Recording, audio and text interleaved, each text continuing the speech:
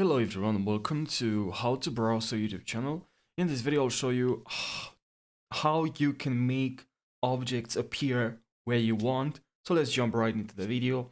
So what you have to do is to select the cursor, and then when you click, because as default when you add a new cube, Control Shift A, it will be added right in the middle, but that's not what we want. So just select this, the cursor, and then when you hold the left click, you can move the cursor.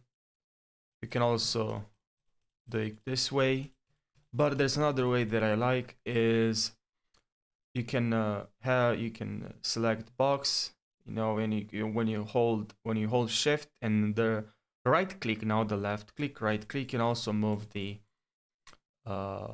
cursor. And now if you have the cursor here, when you add a new plane or mesh, whatever you add, it will be added there, exactly where you moved the cursor. So you can also hold shift and move the cursor, or you can click here and then hold shift, left click.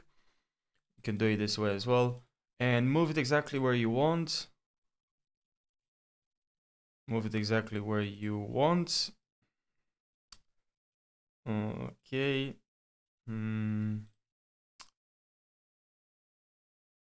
If you hold and then you press X or Y, you'll move the cursor on the axis, and that's pretty useful. And now we add Control A.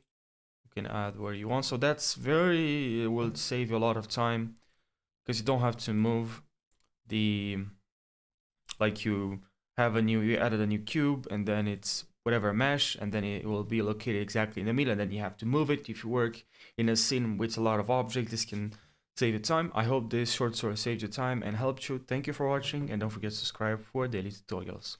Thank you.